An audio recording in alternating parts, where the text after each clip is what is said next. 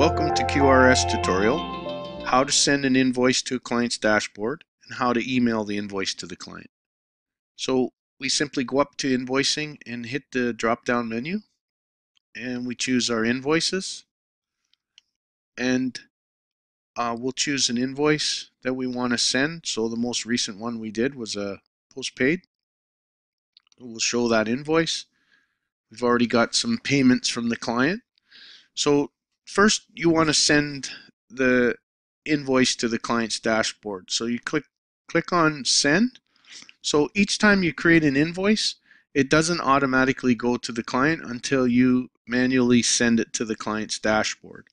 Now, in the event that you want to send notification to the client that their invoice is ready to view, you just simply click on send, and it says, are you sure you want to send?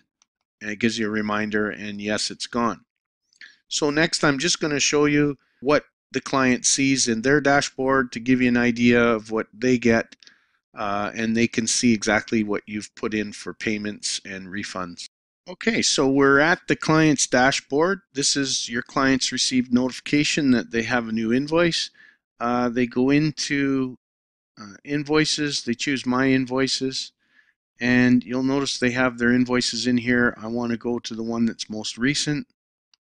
So it's unissued. This is the one we just sent. They just simply click on the invoice, and now they can see that their client name, their address, the invoice number, it was a postpaid, what date it was created on, sent, day it was issued on, and the due date. It's a summary of all the information that we've put in. It wasn't a prepaid invoice. And over here you'll see they can see their subtotal, what taxes they had to pay, the invoice total, and then what they've paid to date and a balance owing. And down here it gives them a summary of what they've paid and what you've issued as a refund. So that's what the client sees when they get their invoice. And anytime we make an update, so we'll go back and we'll add another payment to clean out this invoice, then we'll come back to the client's dashboard to see how it looks for them after you've made a payment. Now we're back in the admin, and we're in the invoicing, and we want to make a final payment. So the balance is $109.98, and we'll say that the client sent us a check.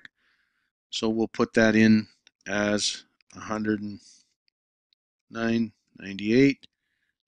We'll take the transaction today, and reference number check 223, and we'll record the payment. And if we go up, we'll see that there's a zero balance owing. Now that you've sent it to the client's dashboard, we can switch over and look and see automatically it'll be there. So now we're back into this invoice that the client has opened. They've sent us a payment. We've recorded a payment. And if we hit the refresh on the screen, it'll update the invoice and it'll show the client that they have a zero balance.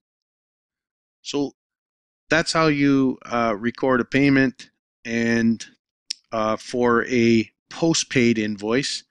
Next, we're going to show you how to do in another video how to show the balances on a postpaid invoice using reports. So thank you for choosing QRIDit HomeWatch. See you in the next video.